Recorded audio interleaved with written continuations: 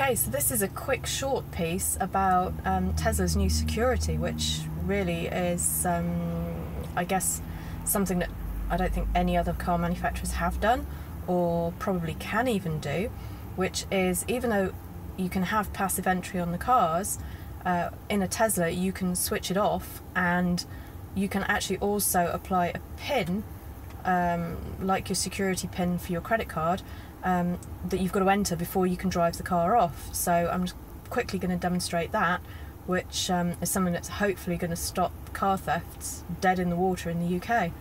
So I've just gone into the settings screen on my Tesla, and down here you can see we've got a whole section for security. One of the settings is passive entry and one of the settings is pin to drive. So setting passive entry to off prevents relay theft attacks, which is the attack whereby somebody doesn't actually need your keys to start and drive away your car. They can simply amplify your key signal from inside the house, and the car thinks the key is close enough, and the car will open and it will actually allow somebody to drive the car away as well. In a Tesla you can switch that off, which completely prevents that sort of attack. You've also got the pin to drive setting over here on the right hand side. So if I click on that option, I get asked to create a 4-digit PIN, which is exactly the same as the 4-digit PIN that you would create for your credit card or debit card. So I'm going to go ahead and just enter a fairly rubbish, easy to guess PIN, which is going to be 1, 2, 3, 4. I then enable the system, and as you can see, that's now set pin to drive to on. So it currently says that the car is off, and as you can see on the centre screen, I've got my usual settings.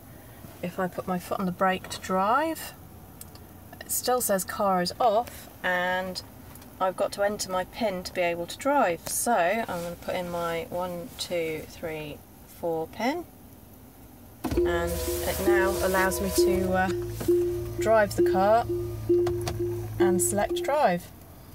Okay, if you want to switch the pin to drive off, then you click the off button. You'll be asked to re-enter the pin, and then you click the disable button, and as you can see, it's just switched pin to drive off. So I've just got out of the car and got back in. Again, now the car is off, and you can see I can put my foot on the brake and I can wake the car up and go straight into drive because we've switched off the pin to drive. Okay, I'm now going to show you how you recover it if you've forgotten your PIN. So I've got out of the car, got back in again, I've gone to drive, and I've been faced with my PIN digits, but I can't actually remember them. So down here you have an enter your Tesla credentials to reset your PIN. So in here you can actually type in your Tesla password and username, and it will automatically reset your PIN to off. So I hope that helps explain the pin to drive system, and I hope it keeps more cars more secure in the UK.